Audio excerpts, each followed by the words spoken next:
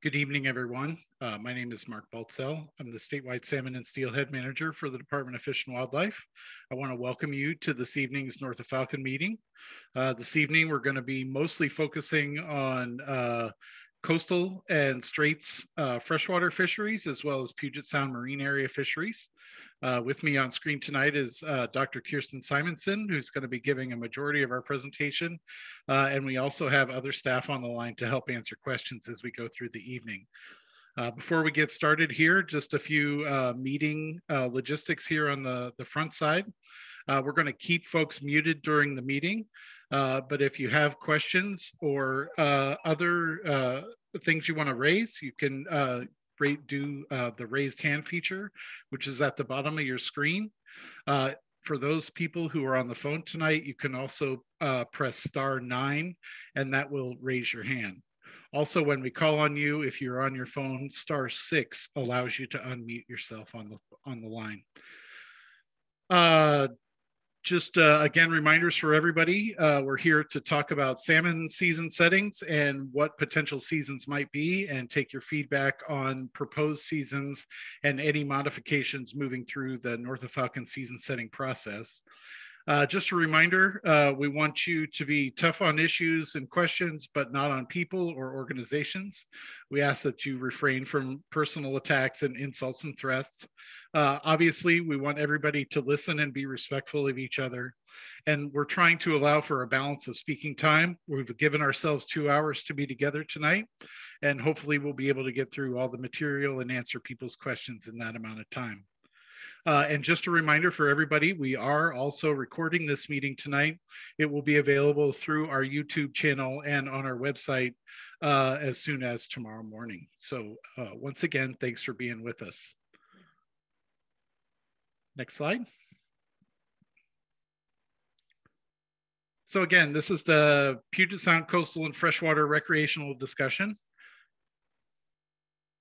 Some of the stuff we're going to roll through tonight. When I hand it over to Kirsten, we're going to go through some Puget Sound and coastal forecasts and trends. We're going to go through management objectives for both Chinook and coho fisheries in Puget Sound, recreational fisheries in Puget Sound, as well as coastal freshwater management objectives. We'll walk through some of the modeling that has occurred to date. We'll talk about different considerations for both the marine area fisheries and the freshwater fisheries. And then the bulk of our time tonight will be to take your public comment on these fisheries proposals and take into consideration other proposals for shaping as we go forward in the North of Falcon process. Next slide, Kirsten. So real quick, for those who are new to the process, have never been through this before, North of Falcon is the annual cooperative process to set salmon seasons in Washington waters.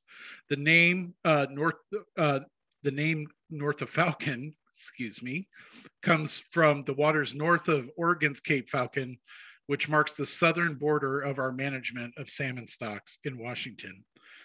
This North of Falcon process is part of a larger salmon setting process that involves state, tribal governments, federal regulators, and representatives from other US states and Canada.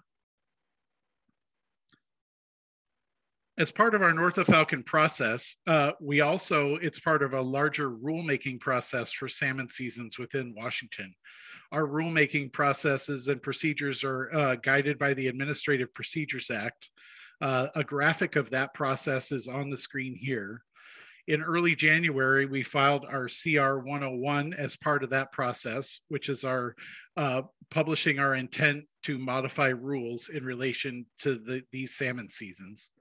The middle where you see that arrow right now is the North of Falcon process, where we take your input on proposed seasons and craft fisheries along the coast and in Puget Sound and the Columbia River that meet all our management objectives, ESA restrictions, and co-manager agreements. After we get through that North of Falcon process, we will shape our rules package and file our CO 102, take additional public comment and hold public hearings as part of that rule package, and then move that through the process where by the end of June, we present a rule package to the director for his signature. So with that, I would like to hand the microphone over to Kirsten Simonson. She's our recreational fisheries manager for Puget Sound salmon fisheries. She's going to guide you through a majority of the presentation tonight. We're going to hear from other staff as well. So thank you, Kirsten. Thanks, Mark. So just to kind of go through a quick recap of some of the forecasts that we've seen, for those of you who've been attending North of Falcon meetings this year, this is going to be a bit of a review. So just to briefly summarize, Puget Sound Chinook, the natural stocks are down about 36% as compared to the most recent 10-year average. Hatchery stocks are up about 6% from the most recent 10-year average. For Puget Sound coho, natural stocks are up about 29% and hatchery stocks are up about 61% from the most recent 10-year average.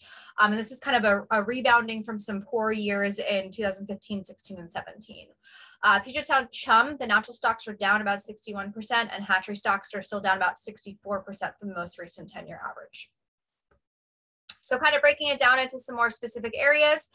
This is just kind of a comparison between last year and this year of summer, fall Chinook's natural stocks. And you can see they're up about 7% from last year. We look at the spring natural stocks, up about 28% from last year. Looking at hatchery stocks, up overall about 8% from last year. And then finally for hatchery spring stocks, about dead even with last year. Looking at the coho forecasts, natural stocks are up about 9% as compared to last year. A couple of areas to point out here, you'll notice the spots of red are in the South Sound and Hood Canal, and these are areas that we're going to be keeping an eye on for coho. More pertaining to this talk tonight is to keep an eye on that Hood Canal stock. And the hatchery stocks, again, up about 8% from last year. Two areas of concern, things that we're keeping an eye on are both the Stillaguamish and the Snohomish hatchery stocks. So if we look at the North Coast forecast comparisons, you could see the Hoh River forecasts on the top panel and the Quileute on the bottom. If we look at Chinook, fall Chinook are up slightly from last year, while spring Chinook are down slightly from last year, and wild fall coho in the Hoh are up from last year. If we move to the Quileute, you could see that they're pretty much on par with last year, not very similar forecasts for Chinook from last year. For coho, we can look at, if we look at the summer coho for both hatchery and wild, they are up, but we are keeping an eye on those. That's always a big conservation concern. So we are keeping an eye on those numbers. And both hatchery and wild fall coho are also up on the Quileute. So we look at some recent trends. This is Quileute summer coho. You can see how they've been trending over the last several years.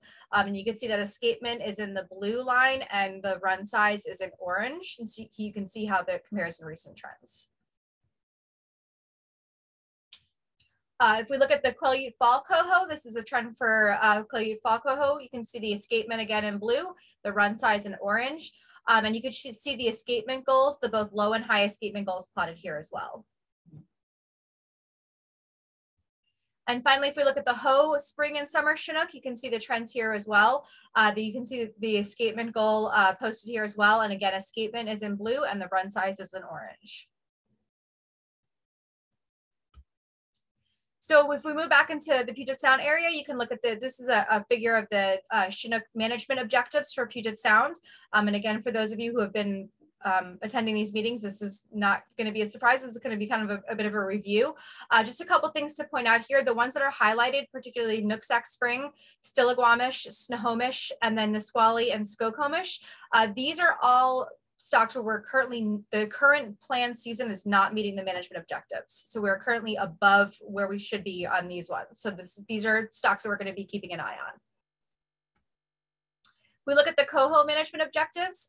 You can see there's a couple of stocks here that are have stars next to them, and these are in particular the straight stocks, which are currently still under a rebuilding plan.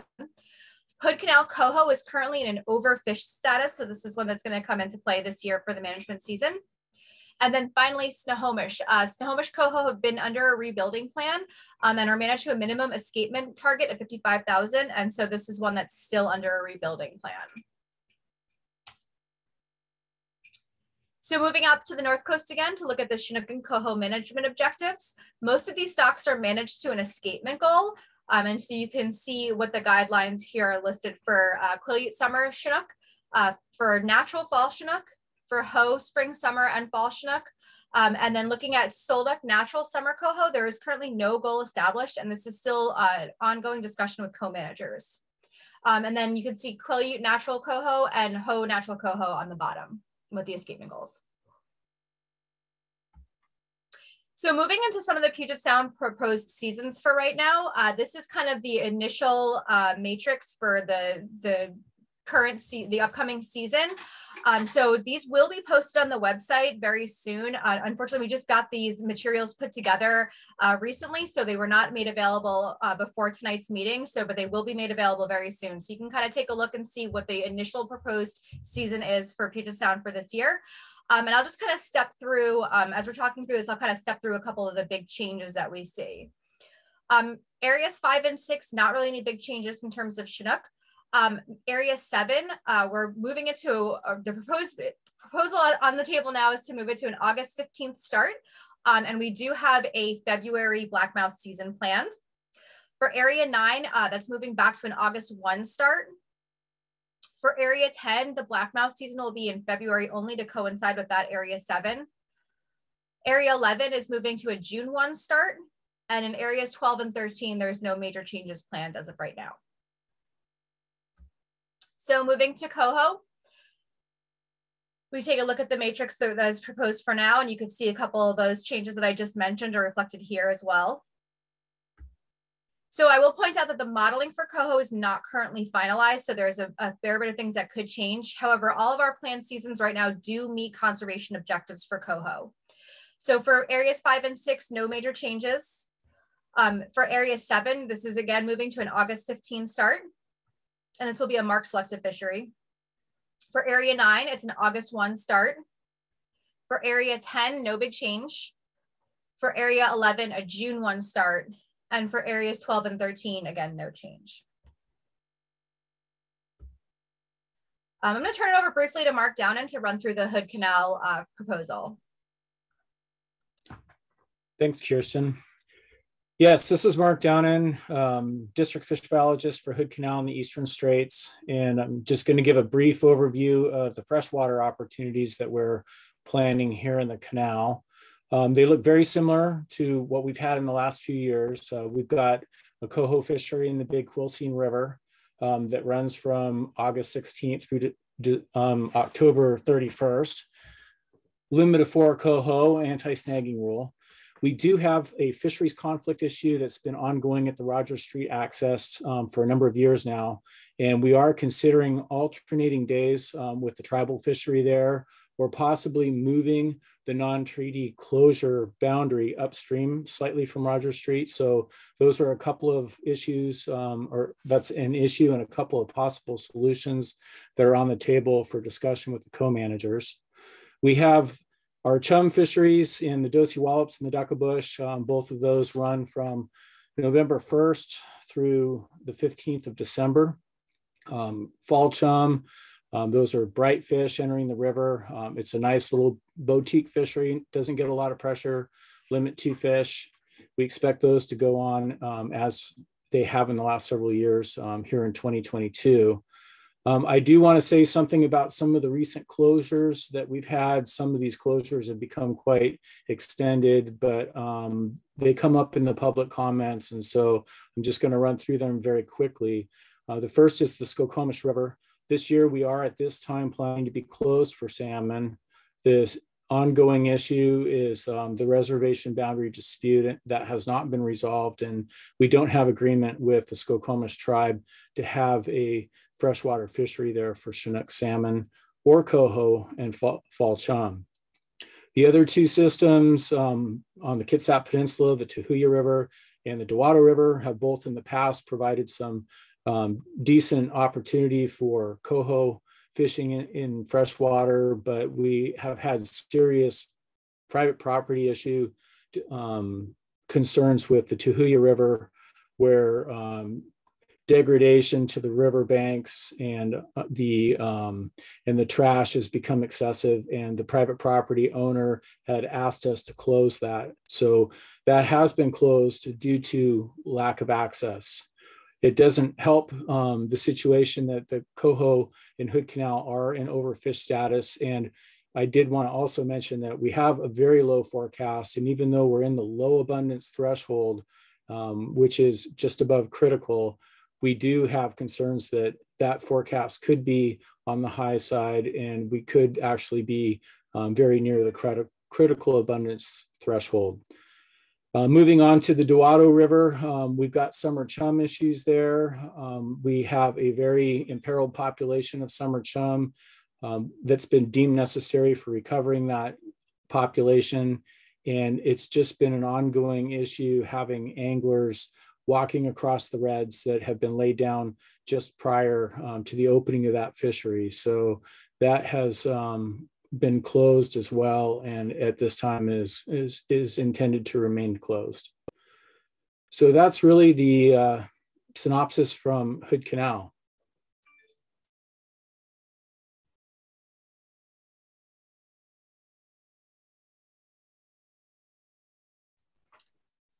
Thanks, Mark. So just some considerations for the 2022 salmon season that we see. Forecasts for Puget Sound, Chinook, and coho stocks are modestly improved over recent years, but obviously there's still some concerns. Chinook stocks continue to be depressed relative to their status at listing and are designated in crisis in the State of the Salmon Report in 2020. So I mentioned earlier that some of the stocks are still depleted from their 10-year average, and furthermore, they're still depleted from at the time of listing in 1999. There are low expected returns of natural Chinook to both the Stillaguamish and the Snohomish rivers, and these are going to come into play for this year for sure. There are low expected returns of natural coho in the South Sound, Hood Canal, and the Strait of Juan de Fuca stocks. There is potential to have both the Creeks and the Snohomish stocks reach rebuilt, so there is some good news coming up this year as well. Chum stocks returning to South Sound and Hood Canal are similar to 2021, and we also have continued concerns for southern resident killer whales.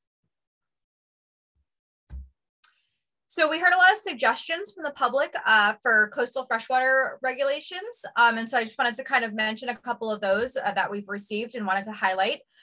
We've heard to prioritize time on the water over a larger bag limit. We've heard to consider a one and done rule for all fall fisheries on the Hoh River, the Bogoshill, the Kalawa, and the Dickey, and allow that one fish to be wild or hatchery, Chinook or coho. We've heard that bait is important to the spring fishery, spring Chinook fishery on the Solduck. We've heard to restore the August 1st through September 15th season on the Quileute. We've heard to extend the coho season on the Solduck and the Dungeness through December. And finally, we've heard to allow retention of hatchery salmon during game fish openings. So we have made note of these, and they will be considered throughout the season as we're planning for the season. So continuing to take comments, and we appreciate that. So just some 2022 considerations for the North Coast rivers. For the Hoh River, wild spring and summer Chinook, the forecast is 696 and the escapement goal is 900. So this is falling under the challenge category. For wild fall Chinook, the escapement goal is 60% of the run size. So you can see that the harvestable is about 1,354 fish. For wild fall coho, the escapement goal is between 2,000 and 5,000. And you can see that the Ocean Age 3 forecast is 4679, so it's less to the terminal run. So there's about 2,000 that are harvestable. So more considerations for the Quileute system. You can see wild fall Chinook, the forecast is about a little over 7,600. The escapement goal is about 60% of the run size. For wild summer Chinook, the forecast is just shy of 1,100, and the escapement guideline is 1,200, so this is going to be a challenge. For hatchery spring Chinook, you see that the forecast is just shy of 3,000. The brood stock needs are between 600 and 900.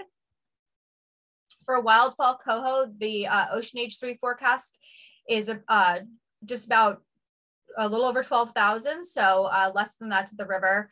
The escapement goal is between 6,300 and over 15,000. So that's one that we're keeping an eye on, although it's still about 4,000 harvestable. Hatchery fall coho, the forecast for ocean age 3 is over 20,000 and the broodstock goal is about 600. For wild summer coho, the forecast for ocean age 3 is a little over 900. The escapement goals are somewhere between 800 and 1,300 fish needed to the spawning grounds. This is going to be a challenge. And finally, the hatchery summer coho, the ocean age 3 forecast is about 4,600 and the broodstock needs are about 150. So just to kind of move through to the next couple steps for the North of Falcon process, again, all this information is available on our website. Tonight, we're having the North Coast and Straits discussion, which you're all currently a part of. Tomorrow, there's a discussion on Willapa Bay fisheries. Coming up on Monday, there's another Puget Sound recreational fisheries discussion that'll include a lot of the freshwater as well. Next week, we move into North of Falcon number 2. And then in early April, there are both the Willapa Bay and a Grays Harbor fishery discussions before we have the final PFMC council meeting in early April. And with that, we'll open it up to questions. Thanks, Kirsten. Appreciate the presentation. So just a reminder for everybody, if you have a question or want to provide comment about anything you heard tonight, there's a raised hand feature at the bottom of your screen, depending on your Zoom version. If you're on the phone tonight, go ahead and use *9 to raise your hand. And Leah will call on folks as you raise your hand. We'll take questions and comments in order, and I think looks like we've left ourselves plenty of time to go through stuff and answer questions tonight. So Leah, whenever anybody's ready, fire away.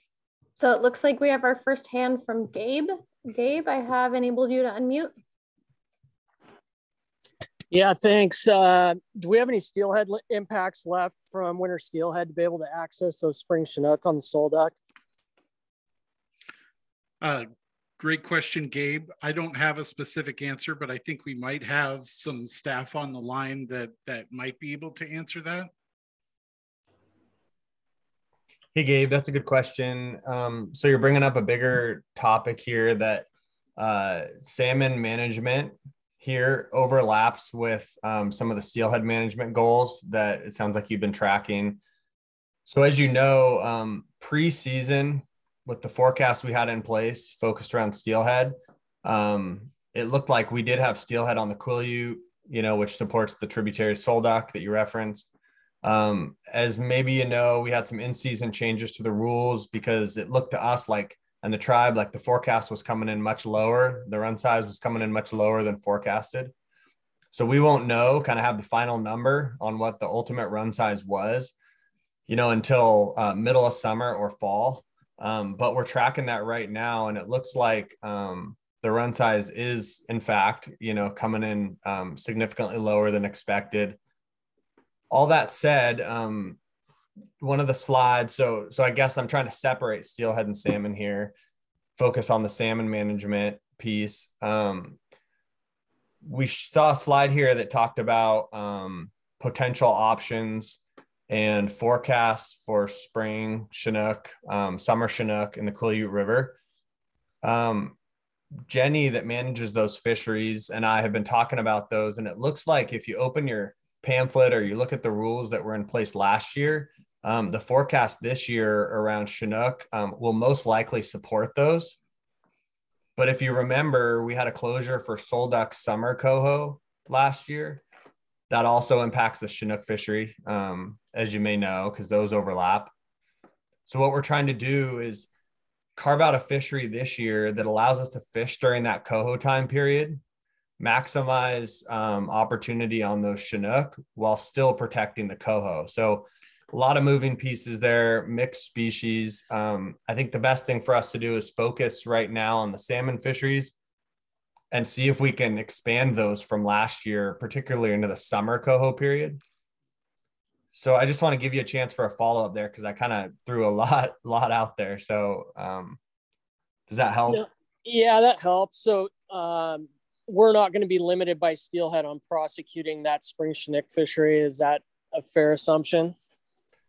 It is, but if I'm being really honest, and I think it'd be unfair for me to say you know, that the Chinook fishery is not going to be limited, because we know these early season steelhead closures keep us off the water on some of those early season Chinook fisheries, but we're targeting an opener like we had last year. So the short answer is yes. I think that's a fair assumption.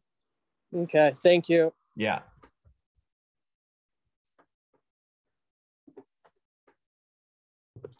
And our next hand is from Kurt. Kurt, I have allowed you to unmute. You got me? I got you, Kurt. Having lived on the other side of the salmon game fish controversy for some time, I have a couple questions about the salt duck. I don't really fish it so much. This is just for my edification, I guess. Is those salt duck, spring Chinooks, mostly hatchery or wild? Yeah, so I'm going to let Jenny jump in, because that changes from year to year, Kurt. And we got to remember we're talking spring and summer Chinook, and people can get, you know, a little bit tied around the axle on which we're talking about. Hi, Kurt. Good to hear you. Good to see you, Jenny. Yeah, you too. So for this year, the Quileute wild run is forecast to be 1,096. Our escapement guideline is 1,200. So we're below where we want to be, you know, before any fishing. The fishing is mark selective. We are expecting about 2,955 hatchery spring summer fish. So I think sport fisheries could take, you know, maybe, well, the average catch over recent years varies quite a bit, but, you know, 600 or 700 is probably a reasonable estimate. So it's a little bit mixed. It's both. There's hatchery and wild springers. But the fishery is to target the hatchery fish? Yeah, that's correct. So we're looking at prosecuting a fishery targeting hatchery fish at the expense of wild resource? Well, or potentially expense of the wild resource? If we're releasing the wild fish, then but remember, you're fishing in the spring, and a significant portion of those wild fish you release will be kelts. And if you're using bait, the hooking mortality on those things skyrocket. It goes. Oh, I'm sorry. You mean steelhead kelts? You're talking about the kelts intercepted in? Well, you're starting in February, so it'll be, you know, pre-spawn and post-spawn.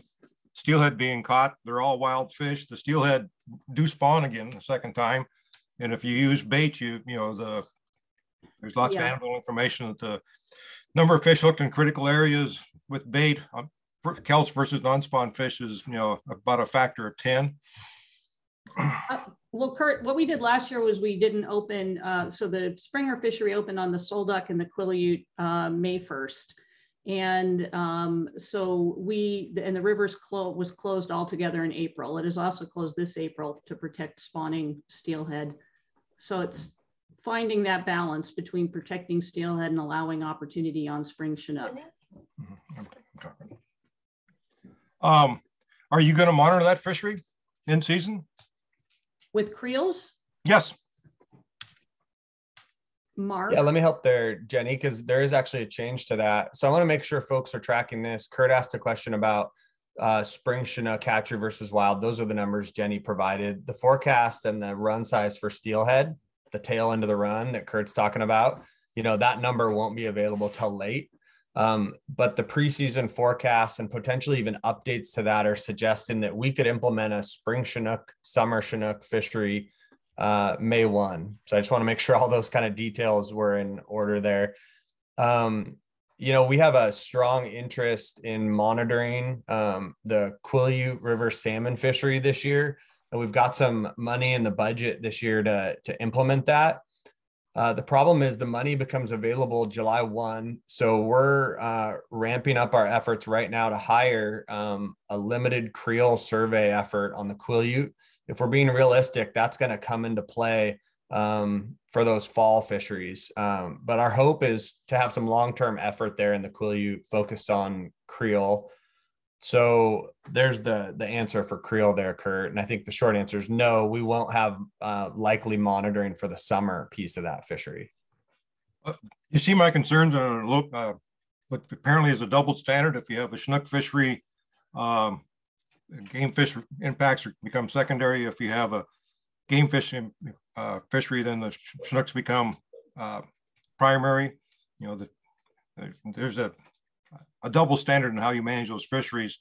Have you talked to your steelhead constituents out there and see what they feel about that after all what they went through this winter? Yeah, so just so we can keep moving here, I just want to flag, Kurt, you're right.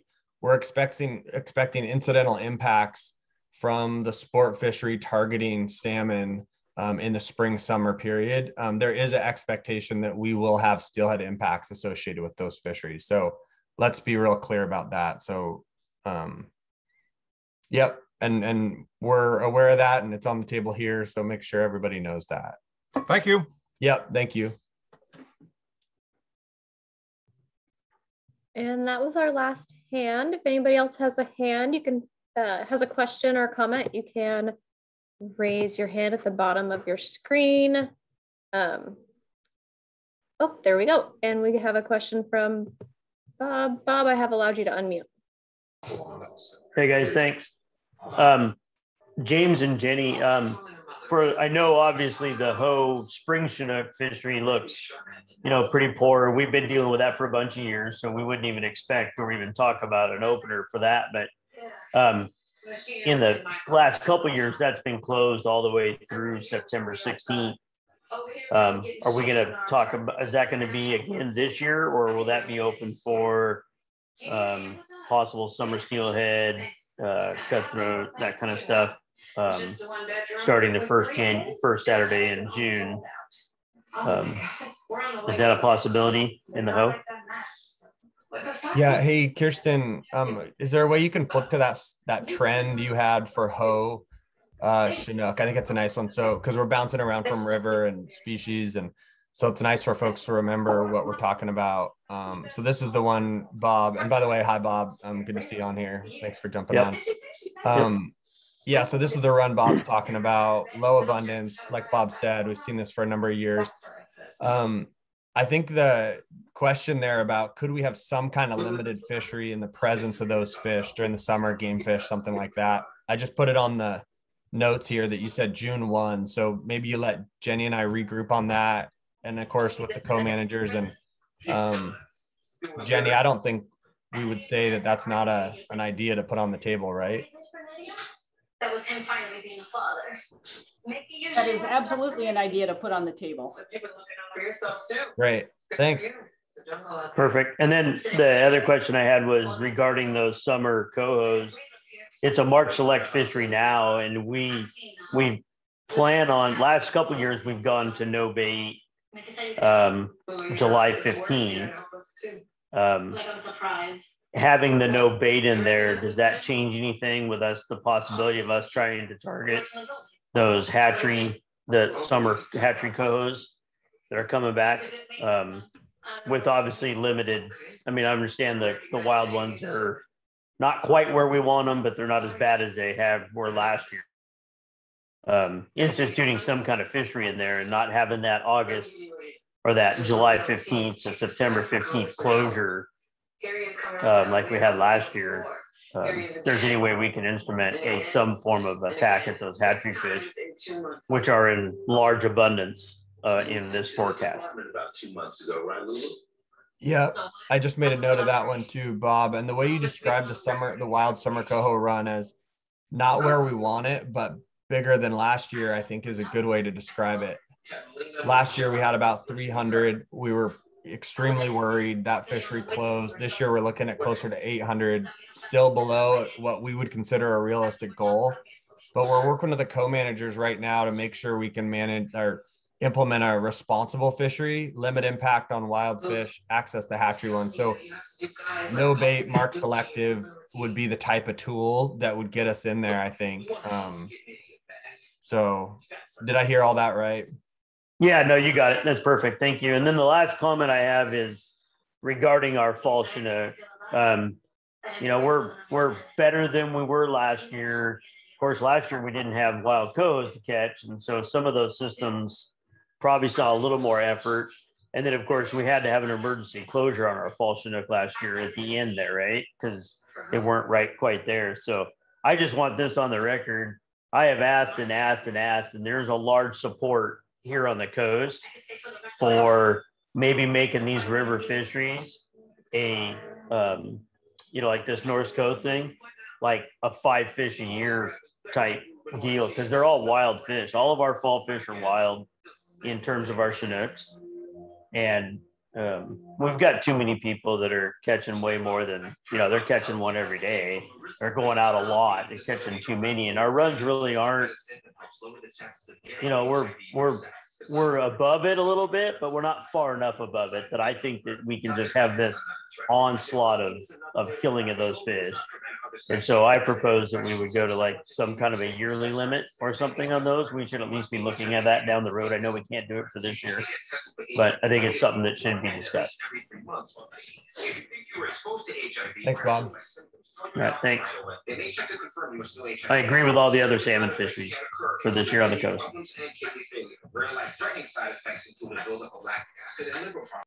Thank you, Bob. And our next question is or comment is from Christian. Christian, I've allowed you to unmute. How's it going? Thank you. You guys hear me? We got you, Yeah, Christian. we can hear you. All right, cool. How's it going, James? To see you there. I guess I had a question and to clear up what the gentleman asked earlier. From what I understand, the Solduck springers it's like a summer Chinook that reaches into spring, but it's not a spring Chinook in the sense of the like the Ho or the Elwha spring Chinook, if that makes sense, right? Yeah, that makes sense to me. But there's not like a true early spring wild Chinook run on the Solduck, right? Well, I think to maybe dig into all the details, Christian, it's been nice having your engagement over this past year or so with Jenny and I. I think what might be helpful is if we just shared with you the modeled entry timing of these fish, and we've got that handy. So maybe offline we can really dig into when and where those fish show up. Right, because every paper says something different. Yeah, I think Jenny's got some pretty great data with the co-managers to show kind of when we expect to see them and when we don't. And so yeah, let's dig into that later. Cool. So somebody mentioned the Ho fishery for the summer. I'm just curious I don't know if you have the exact numbers right here, but it looked like in 2019 we preemptively opened the salmon fishery for June. Like what led y'all to that decision in 2019 where it was even preemptively written in the regs? And I'm just curious. Yeah, I'm gonna reach out to Jenny here. So Jenny's become a bit of a historian on what was done in the past as we try to move forward with the solid plan. But she's awesome. I was talking to her about numbers and she was just boom, she's pulling it out of her head. So that was awesome. But maybe before I say that, Jenny, if you don't have the answer, we can dig in later because I'm not trying to put you on the spot. Yeah, I'm gonna be able to talk to her later. So yeah, I guess what I would say is on the Ho River, there are quite a few hatchery spring-timed fish that come in from other systems.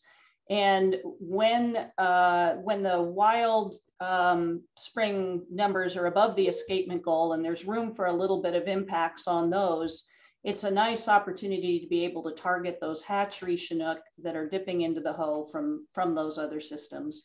I don't think we've seen very often in recent years a large enough abundance of wild spring summer Ho Chinook to be able to target them individually.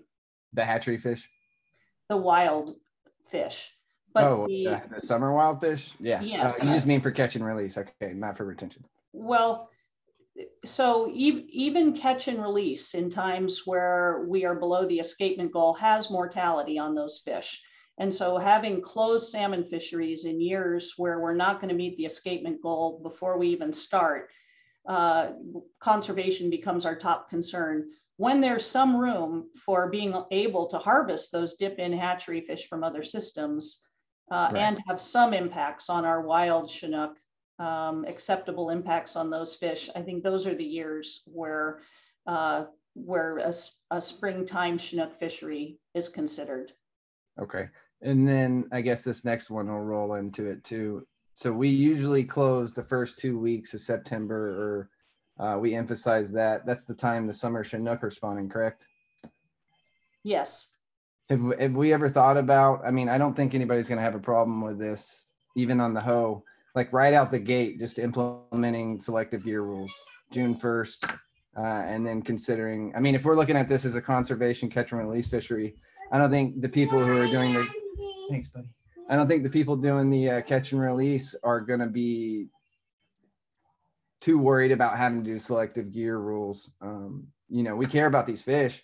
I just want to fish for anything, right? I think I told you that the other day. And as long as you just keep making it harder, that's what I don't care about, is when I'm kicked off the river, that's when I get upset. I don't get upset about you guys making it harder or trying to take more care of the fish. But if we really, I think we should get into that habit of going ahead and, okay, the summer Chinook spawn, you know, the last week of August, first 2 weeks of September, from here on out, that's just selective gear rules, period. Any of those rivers that are open that there's a hatchery fishery on, you know, we can still harvest those fish, but that's going to be what you have to go through to harvest those fish. And the real anglers are going to go, okay, I have no problem with that. Okay, one thing I just want to really clarify is that when a river is close to salmon fishing, it is not open to catch and release salmon fishing. Right. But I mean, it happens in general. I mean, I'd spent a lot of time on the hoe. I'm not targeting anything. Last summer, and I caught probably one of every species randomly because I don't entirely know that fishery, so I'm just going out there and trying stuff. But I know that if the selective gear rule is already in place, and then it, like I think I emailed you, it kind of even highlights the fishery for people. Hey, this is a sensitive fishery. When you're coming here, you need to take extra care. I mean, when I see it in the regs, I already know, hey, that something's going on where I need to take extra care there. And if we really, really want to take care of these fisheries, and there's no point of it, you know, I don't see why it hurts that this, I know it's already single point barbless. I don't really know, other than requiring a knotless net, rubber knotless net, what more it would be. But yeah, I think it would be cool for people to start realizing that there are fish in the river and they're spawning, and they need to take extra care during these times. Thanks, Christian. Yeah, appreciate it. Oh, and then the last thing was, how do I get the clear water forecast? Yeah, I can get that to you. So the way we've divided these up, you know, makes sense for us organization, but for you running around fishing a lot of different rivers, you need them all. So we got a Grace Harbor public meeting. I'm losing track of time, but Mark, I think we had that last night. Or yeah, anyway, these meetings are blending together a little bit, but I'll get you what you need, Christian. Cool, thank you. Yeah. Other than that, yeah, I mean, it's really exciting, you know, the potential that the August fishery for fall coho or summer coho is going to be open. You know, that's like my favorite one. So yeah, I'm excited. Hey, Christian, I don't want to tamper the excitement. So the goal is to you know, expand on those fisheries from last year, but there's a lot of work to do for Jenny and I to design a fishery that protects summer coho. Right. And then that's, yeah, I just want to make sure we're not announcing that that's a done deal, but it's definitely something we're working really hard on. Okay, cool. Thanks. Thank you. Thank you. And our next hand is from Andrew. Andrew, I have allowed you to unmute. Thanks, everyone. So this question is regarding Marine Area 7. The proposed opening for Chinook has been pushed back to August 15th, assuming that it's to lower the impact and allow us to not eat our quota up as quickly as we did last season. I just wanted to ask a question on whether or not the department is looking, if that will ensure that there's an extended salmon fishery for coho through the end of the proposed season.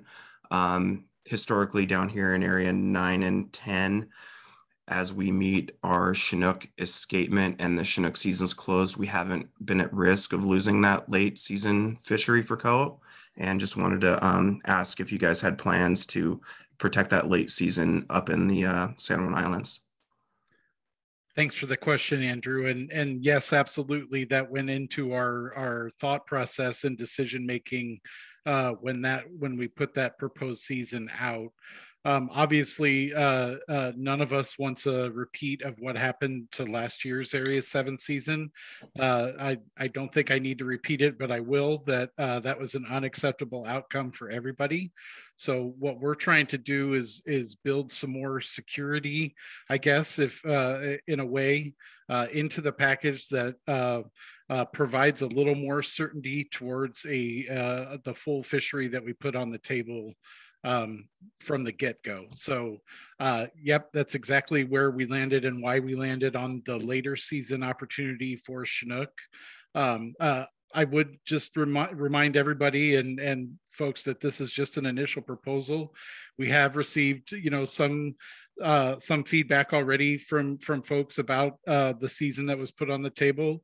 And I want to also remind folks that the current proposed package, when combined with tribal fisheries, still doesn't meet our management objectives for this year. So I think what you see in front of you is not a finishing point. I think there's still changes to come. So really what we're interested is what you like and what you don't like about it. So thanks for that question, Andrew.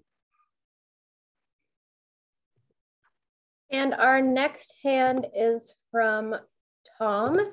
Tom, I have allowed you to unmute yourself. Yeah, thank you very much. Can you place the the Chinook matrix up, please? Sure, no problem. There you go. And so what I'm seeing here, obviously, and one of the things we haven't talked about is the closure of Area 9 in July.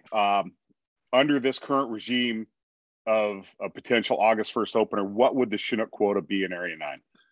So I don't have the number in front of me, Tom, but I think as it is modeled right now, it's a little over 4,000 fish was what was on that quota for that time period. So I've spent a tremendous amount of time on this fishery, and I'm here to tell you that I don't believe that in an opener on August 1st, we're going to get close to 4,000 fish. Area 9's a transitory area. Those fish are moving through there. It's a completely different fishery on August 1st. I'd really like to have you guys consider a July 16th opener in that area. And if we need to shave February in 10 or do some other shaping in the winter to achieve that, I would highly encourage you to do so. In addition, we have an upswing in coho stocks. And so right now the season as set has a minimal opportunity in Area 9. And I would really like to encourage you to go back to that July 16th timeframe in Area 9, just to provide a fair opportunity to harvest what's on the table for the recreational fishermen of the North Sound. Thanks, Tom. And our next hand is from Zachary. I have allowed you to unmute yourself. Yeah, hi, can you hear me okay? Yeah, we can hear Gotcha. you. Yeah, so I actually want to talk on, just sort of the similar thing is that, given the choice between you have here the Marine Area 10, July 16th, and Marine Area 9, August 1st. I mean, they're very close and anglers can really easily get between one and the other. And last year, I got out of work late in the opener, so I went and fished Area 10 because they opened the same day. And the creel for Area 10, especially the first day of the open, the second day was just brutal. I mean, there's no fish. July 16th, Marine Area 10, the kings aren't in yet. And so what were we doing is we were kind of beating up on shakers because that's the only thing that was there for all the boats. And everyone that went up to Marine Area 9 had a freaking blast because that's where all the fish are. And I think that by August 1st, we really reached a point where there were fish in both areas and it let people have opportunity. But just making it wait till August in Marine Area 9, as Tom said earlier, like the fish are, a lot of the fish have gone through there by then. And yeah, I would really encourage them to open at the same time to sort of just make sure that one, you don't get quite as much crowding. And, if that's, a trade-off you have to make, then open Marine Area 9 that middle of July, July 16th, then open Marine Area 10, later. Obviously, I don't know the specific stock impacts from those two things, but given the choice of where to fish in the end of July, I mean, Area 9 is just, it's a fishery worth doing, whereas Marine Area 10 in late July is pretty tough. So if Zach and maybe if Tom's still listening, I might just pose a question at both of you. Really appreciate your ideas. I guess I'm just thinking about our overall Chinook package and how we can think about shaping it. I also know that as Tom mentioned, you know, coho fisheries are really important to a lot of people in Central Sound, especially Area 9. You know, there's a lot of really good beach access points in Area 9 where people are able to, without a boat, are able to access coho in that marine environment. So that's one of the cool things that I really like about that fishery. So, I mean, the question that I wanted to pose to you guys and that I'm really interested in, you know, more broadly from folks is, you know, we have a lot of choices to make, or not a lot of choices to make about those Chinook impacts and where we spend them. You know, we're really limited on Stillaguamish and where those occur. So as we move past like into September for coho opportunity, we still have some kind of non-retention impacts for Chinook. And I guess the question that I'm trying to get at is a July 16th opener worth having to shave the back end of September for coho because we don't have enough Chinook impacts to keep it open that long?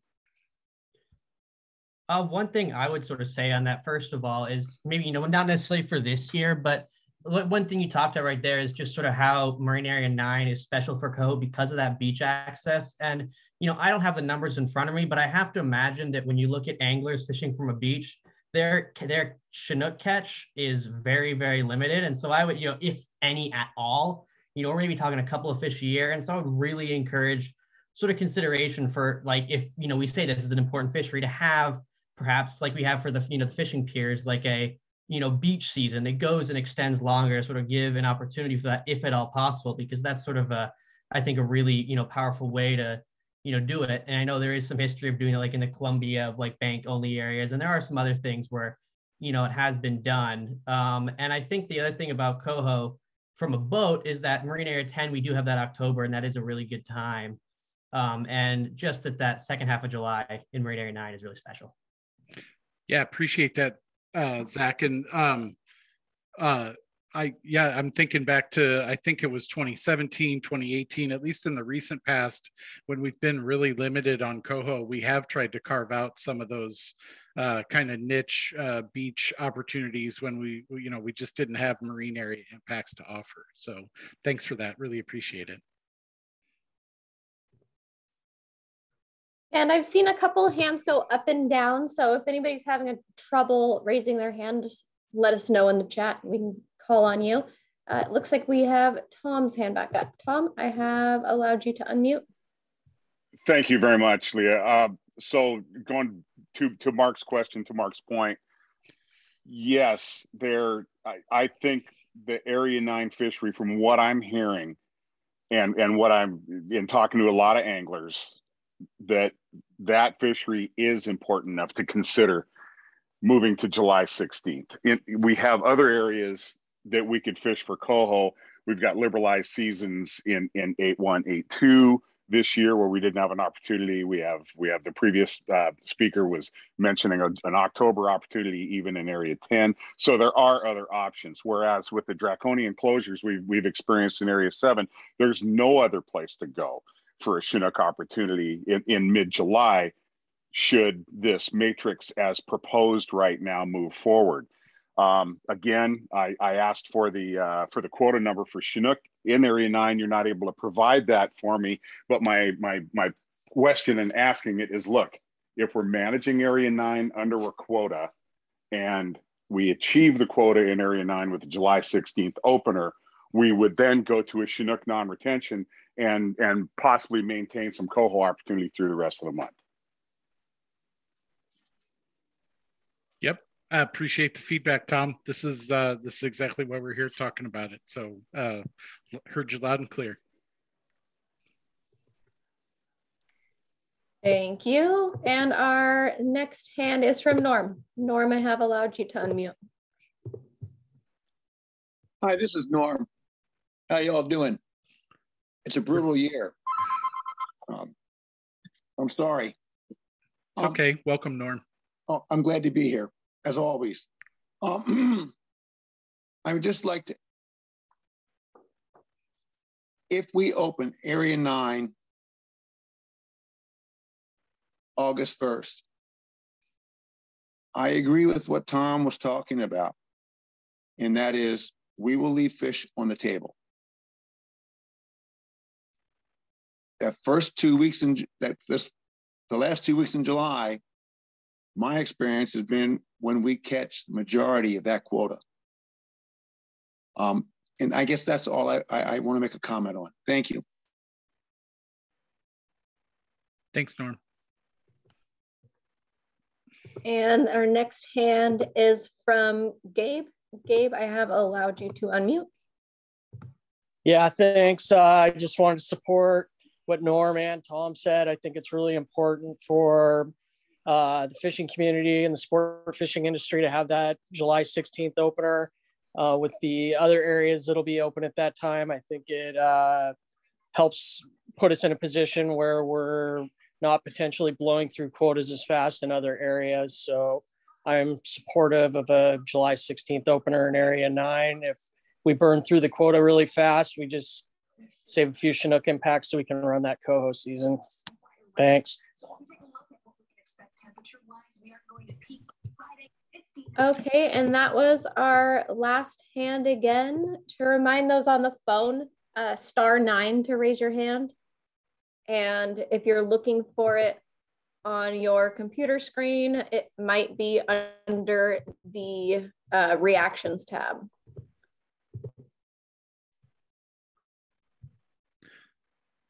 Oh, and we have Norm with his hand up. Norm, I have allowed you to unmute.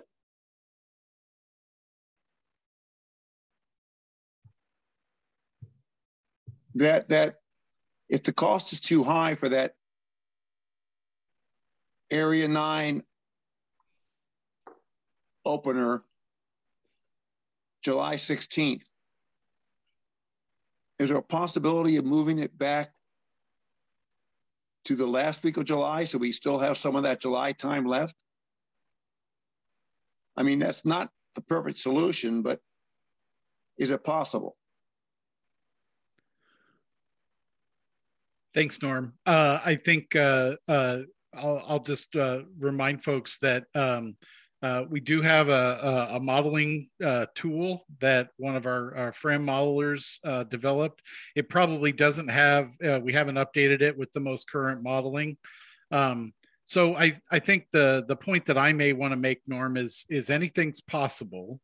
All the decision making that we do around seasons together, you know, there's trade-offs for decisions, right? So, you know, for instance, I think folks are seeing the decision to try to shape some additional winter opportunity in other areas and maintain as much as we could. It just any change from year to year causes some different decisions on seasons. And all that's going to be determined in any given year by the predicted abundances coming back and kind of how that relates to the management objectives that we're trying to achieve. So I would say that, yep, the July opener is entirely possible, and it's something that we'll get with the modeling staff and kind of model those things out as a choice and try to understand how that fits in the bigger picture of the fisheries that we're trying to put on the water together throughout Puget Sound. But again, every choice has or, you know, kind of every action has a reaction. And the way I've tried to describe it in the past, or the way that I think about it, is in any given year, we have a pie of impacts that we're able to use to prosecute fisheries. And anytime we make a pie bigger or smaller, the rest of the pie pieces have to be adjusted in order to make everything work. So again, it's totally a possibility. I hear lots of feedback that people prefer that Area 9 mid-July opportunity. So that's, you know, that's on the table for us to consider. Thank you. Thank you. And it looks like in the chat, we have a question from Dave DeWald. Dave, I have allowed you to unmute if you would like to ask your question live. Hello, Can you hear me? Yeah, we can hear you. Okay. Yeah, just really quick. Can someone just explain to me why Area 6 has lost its October and then getting back to the winter blackmouth? And if there's any foreseeable fishing opportunities at those times down the road? So thanks, Dave. I think I'll tackle the coho question first. Really, since 2015, we had a really big downturn in coho stock since 2015. I would say this year's the first year that we've actually seen a rebound to somewhat what the old normal kind of run sizes expected back were. I think if we're looking at recent years, people are saying, well, this is actually a really good coho year. But if we're looking kind of at the long-term averages, it's more around what we would expect in any kind of quote unquote normal year. I think there's several wild stocks in Puget Sound that have limited those Straits fisheries, including, the wild stocks on the Strait of Juan de Fuca in those northern shore tributaries. We group them all together in kind of Eastern Straits and Western Straits stocks, but those have been in an overfished status since 2016, I believe. And we haven't seen them even rebound to get into that rebuilding status.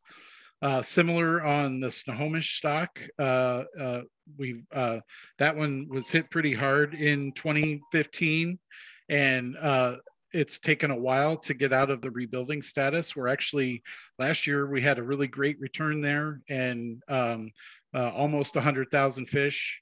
And we're, although this year's preseason forecast is below what we need for an escapement goal, if we try to maximize it this year, it's possible that we could get out of that overfish status. So this is a long way of just saying we've had some really significant wild coho concerns in the recent past that have really limited those recreational fisheries on natural fish. Really the Central Sound areas is where we've kind of maximized those opportunities on wild fish. That's where we see the highest mark rates and the lowest impacts on the stocks of concern there. The winter opportunity is a little more complicated, but it feeds into what we were just talking about Chinook impacts and kind of the piece of the impact pie that we have. We used to have much broader kind of winter opportunities for blackmouth, but as the available impacts primarily on Stillaguamish have shrunk in recent years, most of our anglers have prioritized summer fishing opportunities over winter. So, as those pie pieces get smaller for winter, we've been able to maintain that summer opportunity at the expense of those winter opportunities. So hopefully that's a long way of answering your question there.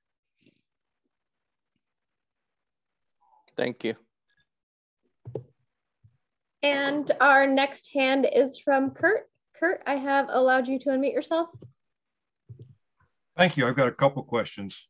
Mark, you mentioned earlier that the season as proposed here, we're still over the target impacts on one or more stocks? Correct. How big of a hole are we still looking at? Well, it's a pretty big hole if we're looking at all of the co-manager fisheries combined, Kurt. I think as we think about these things, we're trying to look at things from the state fisheries perspectives. Sure. I think we've had discussions at previous meetings about basically a total number of unmarked mortalities out of the Stillaguamish. In recent years, we've done a 50-50 sharing with the co-managers on that, and that is our intention to split that this year as well. So I think, and hopefully Kirsten or others on the call remember, I think our target for that in this first round of modeling was about 73 or 74 unmarked mortalities. In the most recent modeling, we think that we need to get it down somewhere between 67 to 69 mortalities in the final model run. So as I mentioned earlier, we're still thinking we're going to need to do some shaping here to try to make sure that we're getting in there. That the current modeling does include a couple of impacts for both a game fish season and a coho season on the Stillaguamish. So I know both of those are important fisheries for those constituents. So just like last year, we'll be talking about all those as we move through the preseason. And we'll talk about the game fish seasons at the Mill Creek meeting, or that meeting that used to be the Mill Creek meeting. But I just wanted to make sure folks understood that there is significant shaping to be done, and the final package probably will not look like what we're looking at on the screen right now. And we need to go through it, and it'd be nice, you guys have done this long enough, you have a pretty good idea where people are going to come from, and it'd be on the meetings next week to have in your pocket what the total Chinook catches will be under the very options would be pretty helpful to facilitate the discussions and making those decisions. And something I've thought about in the Chinook catches, is there any value in looking at just what the catches of Puget Sound hatchery fish will be? I mean, a big thing and people always worry about is the dividing of the hatchery Chinook catches between the two groups, and we just talk about what the total Chinook catches would be, and I don't know how many people would be interested, but that might be a metric that some folks might find of interest. And finally, I think we're getting to the time on some of these coho situations that having access to information on what the wild coho stock compositions are in the various marine areas by month or something might be of value. I mean, unfortunately, those guys wander around all over God's creation. And, as I recall, it was 2019 in June, you had quite a few, North Sound fish in that Marine Area 10 fishery. And to really, if we're talking about, some stocks are, that are limiting fisheries, we probably need to know where they are and when, and when they were there.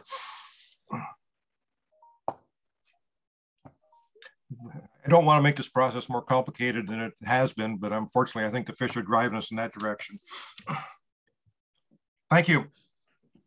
No problem, Kurt. Thank you for your comments. And I would just to respond, we're probably not going to have those details for the Monday evening meeting that you talked about those impacts, but that is our intention for the Wednesday public meeting, the North of Falcon 2 meeting. We're going to spend as much time as we need to that day. Basically, folks have staff and we'll have modeling staff on the line. And I think as part of the modeling staff's presentation and tools, the total catch is part of that discussion. I think Derek's built that into some of the modeling tools that we're evaluating the effects of the different fisheries options and what that does for the catch. So I'm sure everyone is burning the midnight oil in a big way. Just the more we can define how big these problems are and how the better the groundwork is laid for the discussions prior to Wednesday, the more productive we'll use our years and our times. And thanks again. Appreciate that, Kurt. Thank you. Sorry, Mark. And next hand is from Bob. Bob, I have allowed you to unmute. Yeah, I just wanted to touch base back with James and Jenny real quick on that summer coho fishery. It's a pretty unique fishery in a summer coho, right? My understanding is they're kind of a different genetic strain than our fall fish and everything. So being that's the case, if we go back in history, we were never really closed for those. They were just always open. They weren't really kind of, I don't know, they were just kind of like shoved off to the side, not really worried about as much.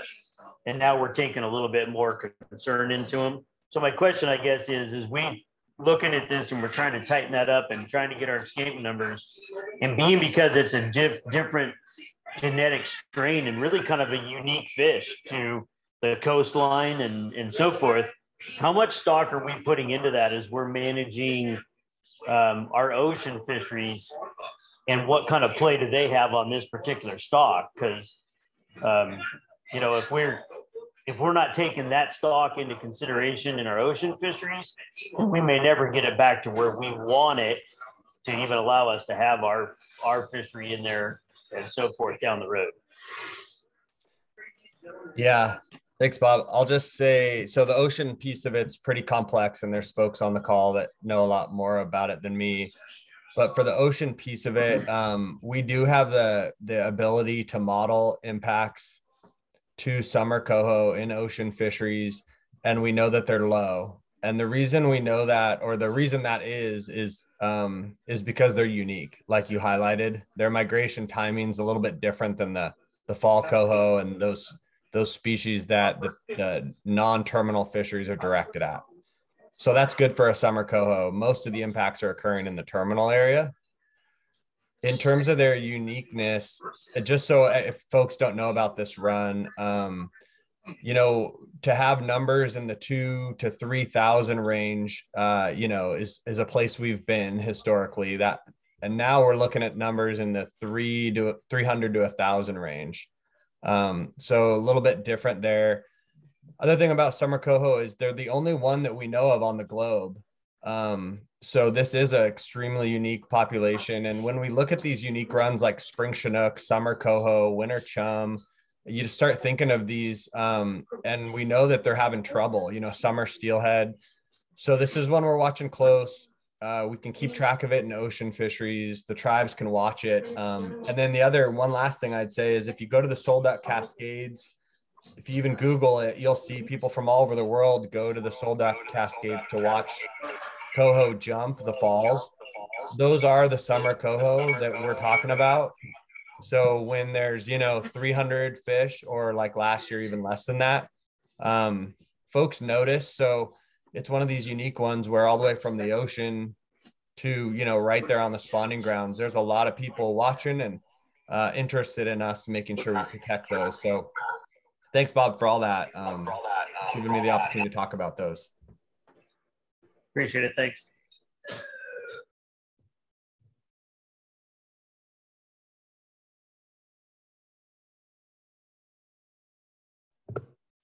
I'm sorry, I had a weird mute situation just happened there. And next hand is from Zachary. Zach, I have allowed you to unmute yourself. Hey, sorry, I'll try and keep this quick. I don't want to dominate, but it seemed like the hands were slowing down. So I just sort of want to talk about sort of like the, you know, we talk a lot about like, you know, with a lot of people giving input saying like time on the water is really valuable. And it's just like, you know, maximizing the number of, you know, months you can go out and fish and, you know, just openings in general. And I think that sort of, you know, after that, we come with people just, you know, want to sort of maximize harvest, you know, get the most bang for your buck, you know, whether it's with stilly impacts or something. And I just think with, you know, we've heard that a lot from the public. You know, even just tonight, we've heard both of those things. And I think that, you know, looking at this, you know, what's on the screen right now, what really stands out to me is, you know, that Marine Area 7 marked selective fishery in the summer. And I know I'm going to get a lot of hate from this. I love my, you know, San Juan's fishermen. They are a very vocal group and we need that passion everywhere. But if you switch that fishery to a mark, so this is just the numbers are off of the little stock analysis tool that you guys published. If you switch that period to a mark selective fishery, you end up saving about 22 Stillaguamish impacts. And that is at a cost of about 3,000 fish harvested without changing the number of days on the water whatsoever. And with those, you know, 20 impacts, you can do so much more. For instance, you can add that Marine Area 9, you know, opener, which only costs 6 fish, but catches 4,000 alone. So you're already net 1,000 fish. You can add the Marine Area 6 winter fishery, as was discussed earlier. You can add the Marine Area 8 winter fishery. You can extend the Marine Area 7 winter fishery, all of which, you know, greatly increases the number of days on the water with good chances at fish. And, you know, even after adding all of those together, you still have room for what we said to, you know, dig out of this hole, you know, and come down. And so I just want to, you know, really, you know, encourage us to think long and hard about whether it's necessary to have that be a mark selective fishery instead of a non-retention fishery. Thanks, Zach. And, you know, I think you keyed in on to something that we've been sharing with folks and is just a reality, is that the model that we use for management, the FRAM model, as part of that evaluation, there's a lot of Stillaguamish impacts both in the summer and winter fisheries in Area 7. All that model is based on coated wire tag recoveries from all those years of fishing in the late kind of early 2000s and mid 2000s when we expanded mark selective fishery and had kind of wide open seasons. We use all that tag data to inform our management model today. And that's that's one of the reasons why there's a large representation of Stillaguamish in there.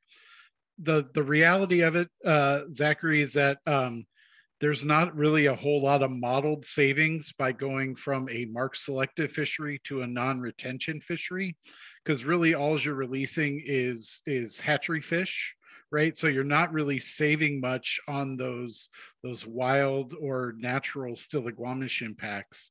So that's why we would prefer that if anglers are, we want to be able to provide that coho opportunity, some fishing opportunity for the San Juan anglers. That's where that mid-August to late September period comes in.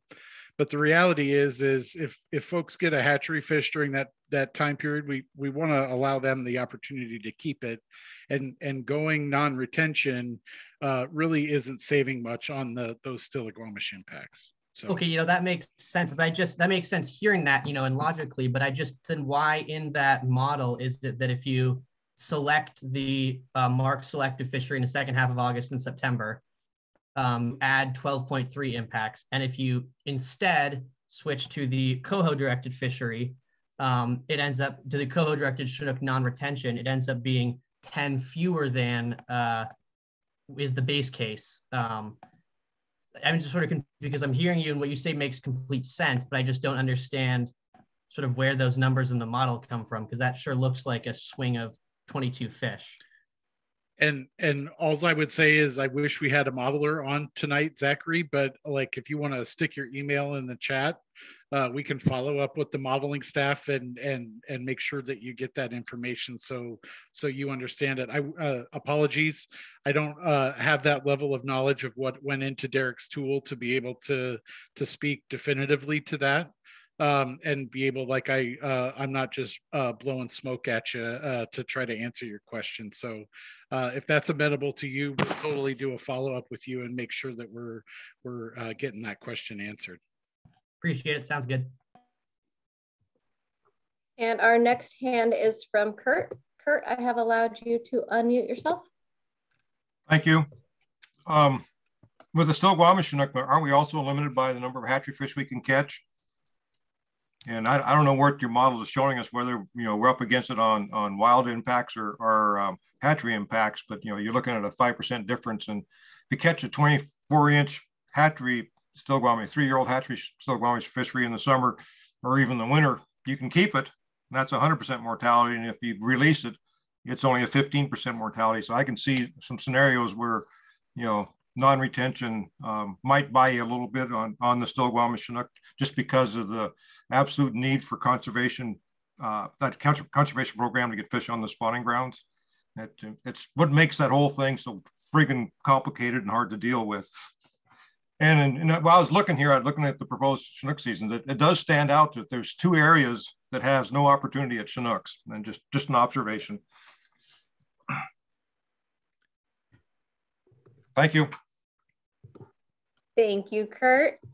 And that was our last hand. So let's find, anybody needs a repeat or a reminder, *9 to raise your hand on a cell phone, or under the reactions tab at the bottom of your screen.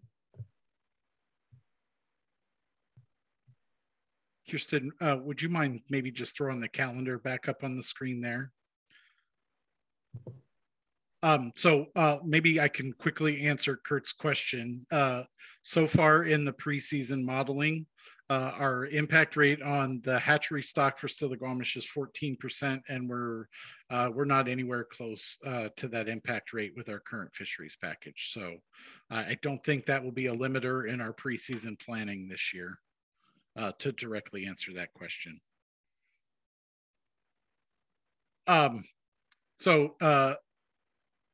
I'll just talk for a few minutes here about what's upcoming, just so folks know And we'll see if anybody else if that piques any other questions from folks. So as we talked about, next Monday, we're going to have another recreational discussion around these rec seasons proposed for Puget Sound, as well as other freshwater areas, primarily in kind of the north, central, and south Puget Sound. We did focus a little bit on Hood Canal and the coast here today. As I also stated, starting on Tuesday, we'll have some meetings in the afternoon with co-managers. We'll have a public meeting on Wednesday with folks. Check me, someone on my team. I think it starts at 9 on Wednesday morning. Again, that will be recorded and available for folks who aren't able to attend. And then Thursday, we'll be back with co-managers next week to finish off our discussions there. Following that, on the 1st, there'll be a Columbia River and Ocean Fisheries North of Falcon meeting. And again, just a reminder to folks, all these will be virtual this year still. The 5th and the 6th, Willapa and Grays Harbor fisheries discussions as we head into the final Pacific Fishery Management Council meetings from the 7th through the 13th. As I stated, they'll all be virtual, and those meetings from PFMC in that week, we will also plan a morning Zoom call to give folks an update from those meetings on any fisheries changes, proposed fisheries changes, and if we need to do additional shaping as we head into the final discussions and fisheries shaping for 2022-23 fisheries. So again, look for those links on our website. They'll be there. Feel free to join us. Those morning meetings from the 7th through the 13th will occur, I believe, at 8 o'clock in the morning, following a delegation meeting as part of the council process.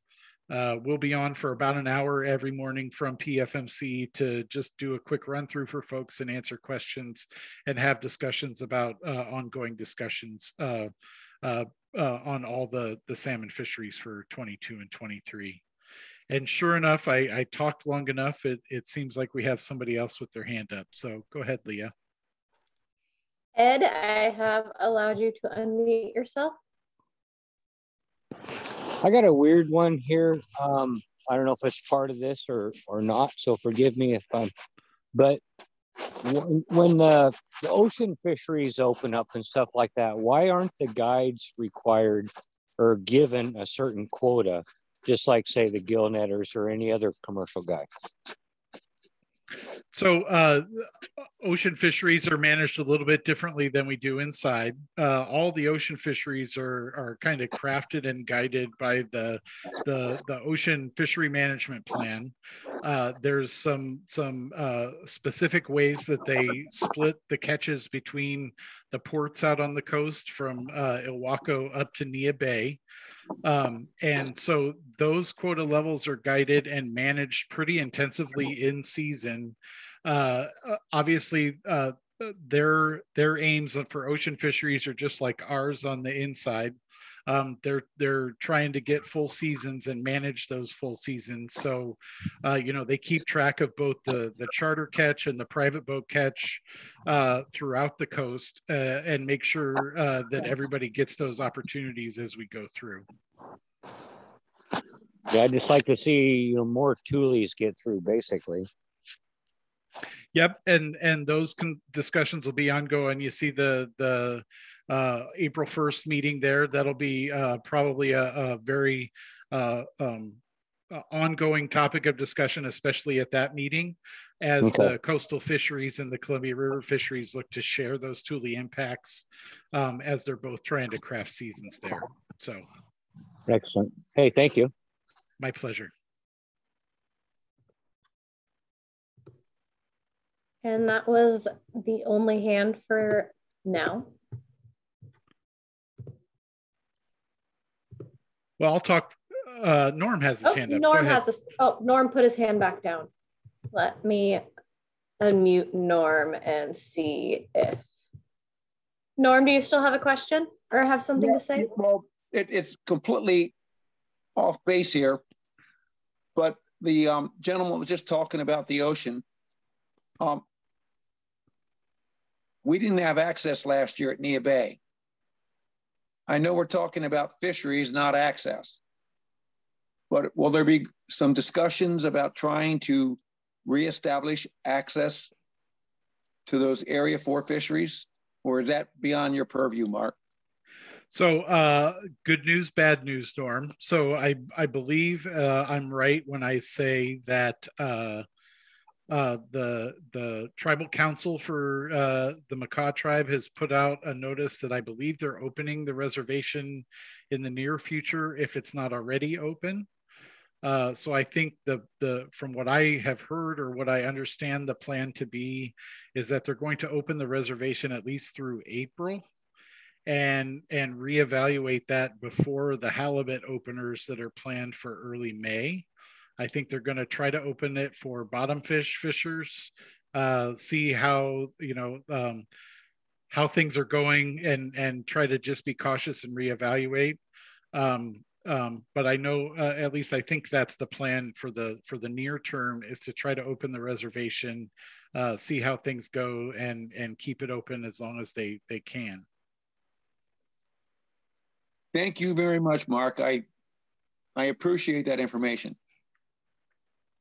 Obviously, it's something that affects us too, as we're trying to think about how we sample and monitor those fisheries. The last couple of years, we've allowed, for instance, our troll fleet to land, either in CQ or farther west into Port Angeles. And so, yeah, it's something that we keep an eye on and make sure that we're trying to track those things. So thanks for bringing it up, Norm. I did notice that Ty Garber, our Mark Selective Fisheries biologist, put a link in the chat there for folks who are interested in the kind of the most up-to-date information there for the North Coast.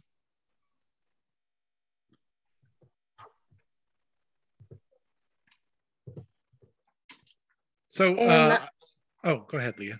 Nope, sorry. I was just going to turn it back over to you and to let everybody know that the presentation is now posted online.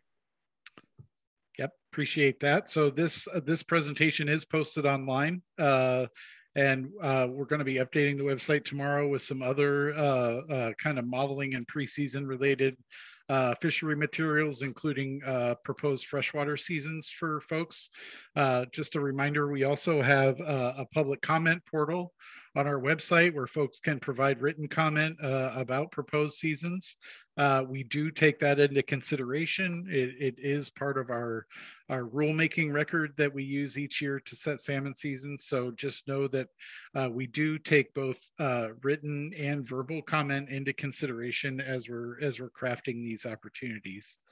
So just once again, thanks to Kirsten and James and Jenny and Mark Downen from the department, really, and Leah especially.